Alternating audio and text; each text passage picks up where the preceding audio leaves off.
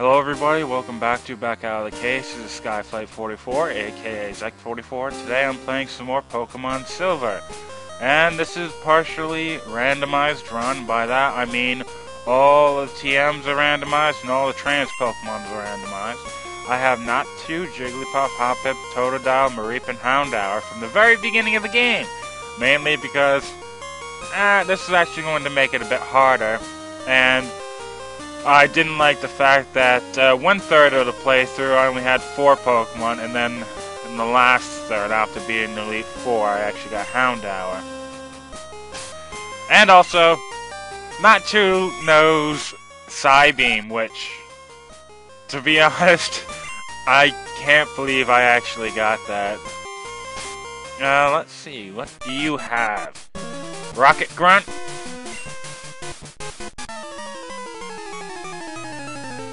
Oh, the music in this game is just awesome. I absolutely love it. Now what do you have? Tyrope. Okay, finally, something Natu could actually be pretty good at. Now, I was going to be going and trying to make Natu fairly, let's say, flying based like I had it earlier. But I think I'm going to be going... Now that I have Psybeam, I really don't need to pay too much attention to, you know, having fly and basically just really fly and peck like I had last time, but maybe we'll actually get a flying type move that Hoppip can actually learn. I doubt we're actually going to get Headbutt.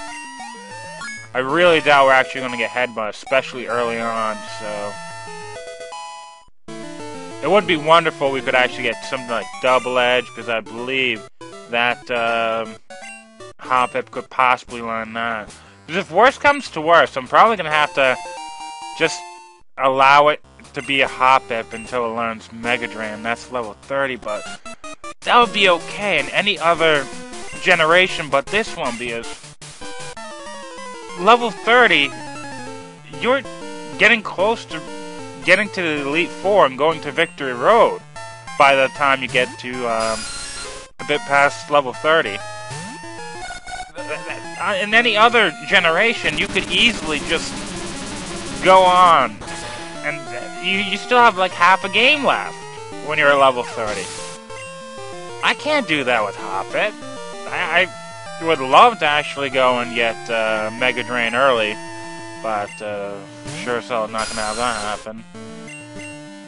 To be honest, I really don't know what's gonna be happening to Hoppip if we don't get a at least decent enough move in the next couple of gyms, up to like the 4th gym. No, I'll keep it one more. But, I'm not necessarily asking for like a move that's incredibly powerful, just something to replace Tackle, something that can actually do some damage. It doesn't have to be as powerful as Headbutt if it's not a normal type move. I'm just looking for something that some reason I can actually use Hoppip. I mean, it's sure as hell not all that useful now. This could very well be something bad. Level 14. That, I hope, is... Well, it's better than the Coughing. Coughing would have been terrible. But Coughing does give out pretty good experience, so I wonder what it's going to be out here. Nidorino. Okay, Nidorino. Maybe I shouldn't have it on... Oh, that thing does have Horn Attack.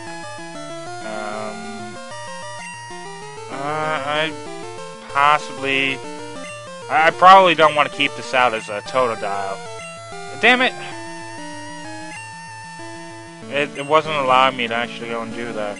Okay, it is going to do Double Kick. So it does actually know Double Kick. Now, damn it, it's not going to do Double Kick again. Because if I can actually get a Rage off and it does double kick. Okay, horn attack, I'm switching out Total Dial. Because if I could actually get a rage off, then get double kick, I believe double kick will actually, because a fury attack, I believe makes it so each and every single hit will actually build up rage. So double kick probably would have done so.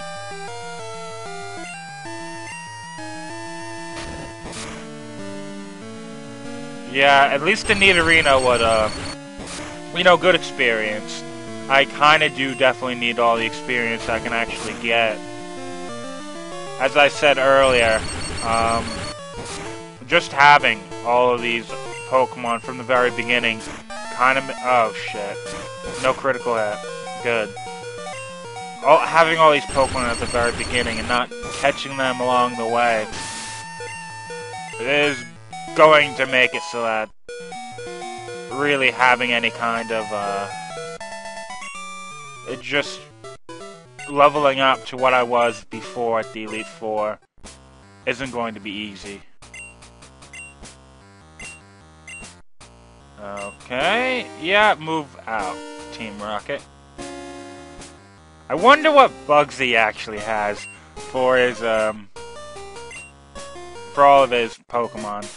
Not to mention, I also wonder what he'll actually give out for, his... What was it called? TM.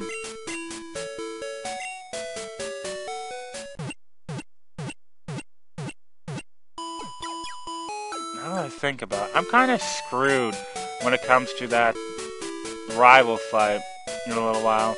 We know he's gonna have a Bayleaf, but we don't know what he's gonna have for everything else. I'm gonna see if Houndour can get a bit stronger. Just so I know I'm not going to get completely screwed over. Now what do you have, little girls? Please tell me you have something different. Some of these guys don't have anything different. Magnemite. I lucked out. This would have been not terribly hard, but not having Houndour out first would have made this a bit more awkward. Would have lost more health. I damn well know that.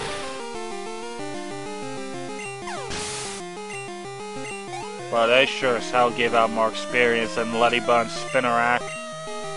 And the other one has another Magnemite.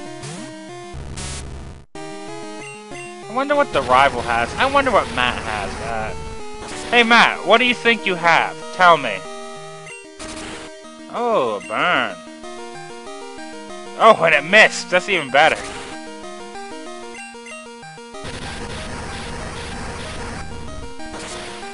Well, to be honest, nothing can get... I think actually having no Ghastly is probably going to be bad, really bad for him, though.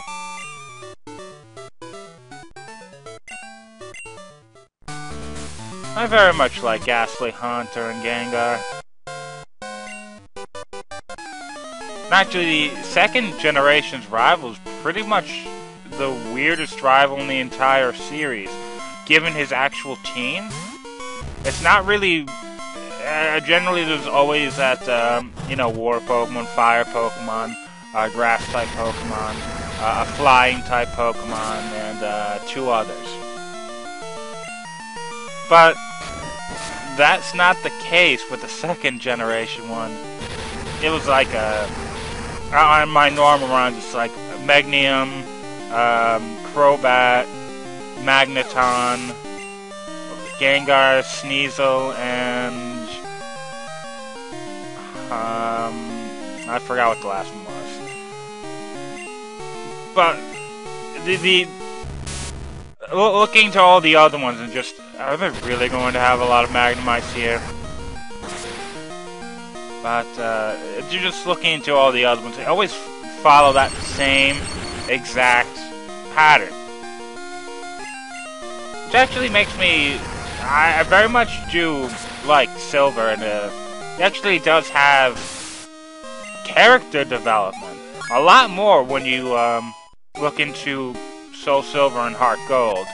But even in the original games, actually, to be honest, there's a much better written story when you look at the rival than when you actually look at the entire Team Rocket story.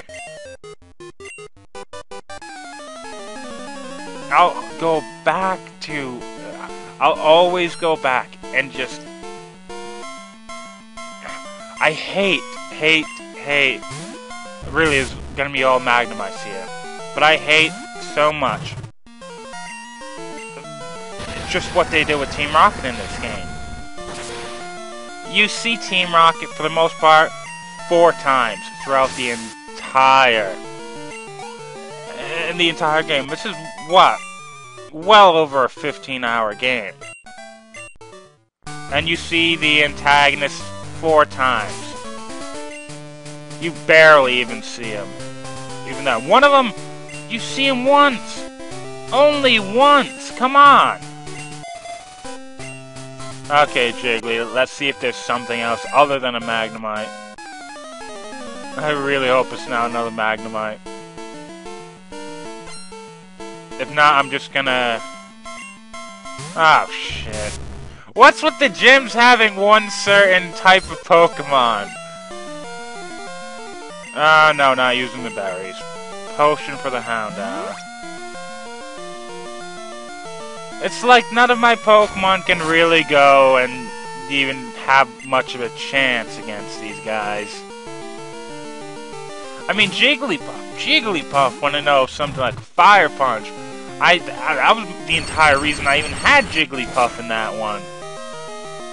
Because I didn't have Houndour. Magnemite was actually, by far, the #1 Pokemon. Good thing it wasn't used too much. But would have been the #1 Pokemon that could have beaten my entire party.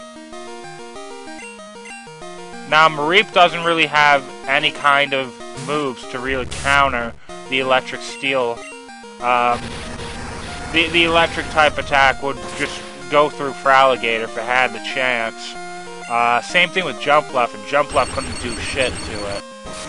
And now having only normal type moves, and relying on grass and poison type moves that just to drain your opponent's health. I don't think either of them work on steel type. I know poison doesn't work on steel, but I don't know if Leech Seed would work on steel type. Not to, he was using flying type moves. Even if it had psychic type moves, it would still not get through the steel. Actually, flying type moves wouldn't get through both. But Houndour could. Having the just having fire type move. Granted, Feraligatr could do so well past its Magnemite actually being a threat. But Earthquake and all.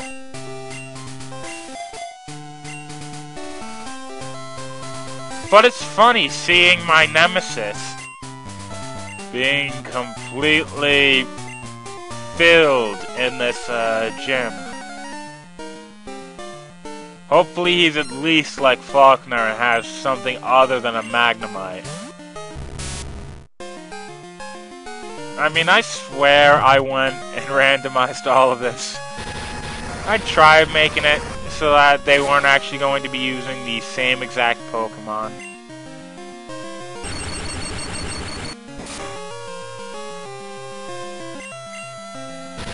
I got my wish.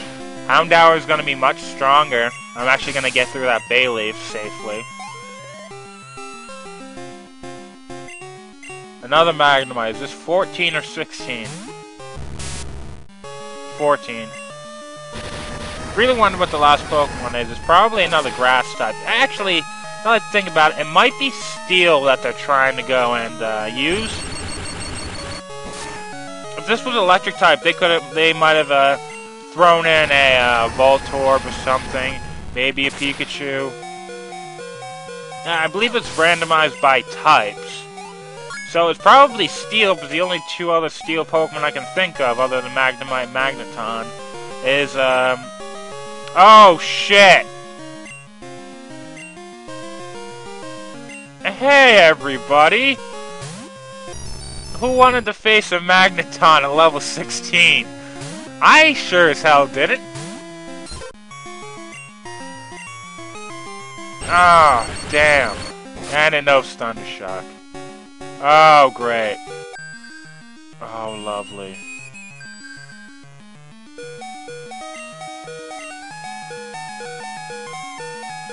But,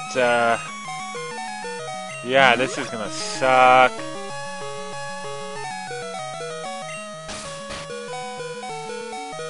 I don't even know what I was talking about.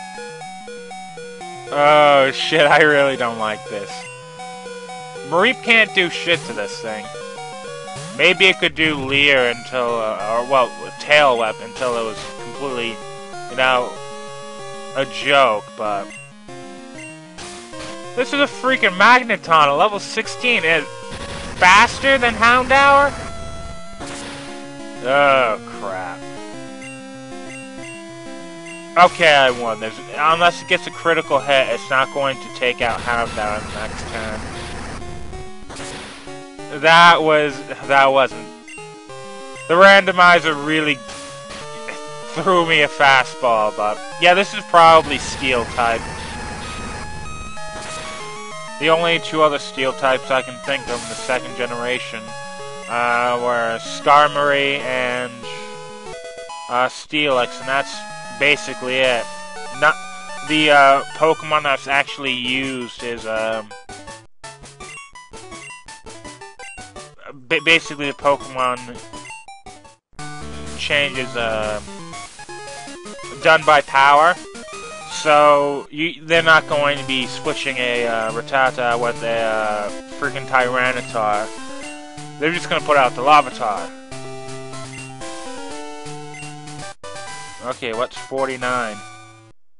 So they really had no choice if they were going for Steel for this place to just really pump out the Magnemites. Crabhammer! Okay, let's see if Crabhammer can be used. Thought so. Really, Crabhammer? What can even use Crabhammer other than Krabby and Kingler? Off the top of my head, I can't think of anything.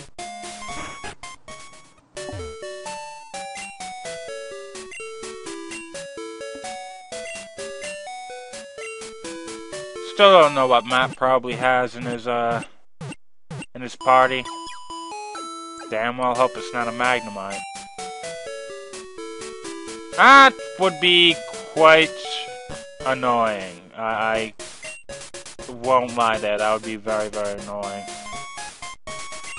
I'm going to lead up with not to. Hopefully it's a poison type. I want to leave Totodile in reserve and Mareep in reserve. Houndour I know is going to be going after that Bayleaf.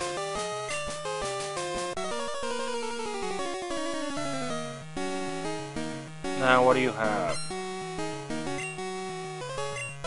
Seal! Now I don't know, but I don't think Seal actually has, what was it called? Any kind of... Yeah, I'm gonna go out to Mareep. I don't think it has any kind of ice attacks, but just being cautious. It might have Powder Snow or something. Oh, it has Headbutt, even worse.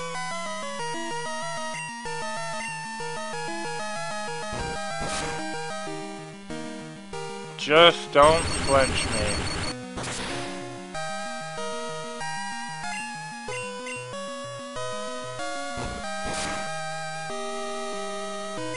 Oh, damn it. Okay, don't flinch me. Yes. Now that's obviously... Maybe the actual rival be more like the other rivals in the future generations. Well, if the next Pokemon's fire type... Oh, he still has a Chikorita? Why does he still have a Chikorita? Wait. Oh, it is 16. Okay, Chikorita level 16. Really? Shouldn't that be a Bailey? Okay, that's weird. I don't really have to go and be all, you know, all up and worry.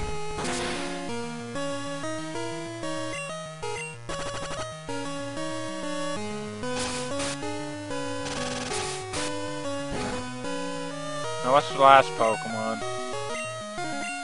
It's gonna be the one that completely exchanges it for the Zubat. Hopefully it's not oh, Meryl. Okay. Is he going to be sticking with the... I don't want to go back to Marie, but I'm going to have to go to Totodile. But is he going to be sticking with the water types? I hope he doesn't.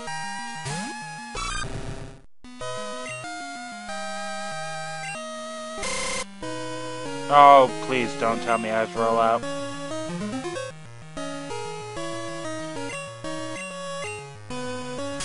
Come on, just go and hurt me, you little stupid mouse thing.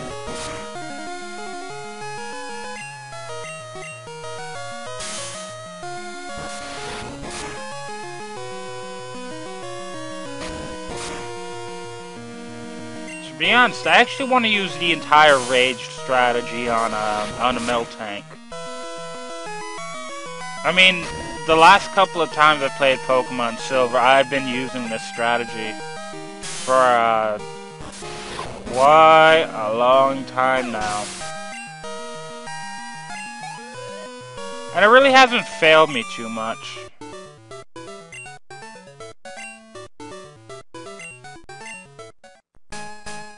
Okay, Mass defeat, and we're going to be going off into the Ilex Forest. Next part. I have to go back and heal. Mareep definitely needs it. Actually, Mareep's almost into a Flaffy by now. See ya, everybody.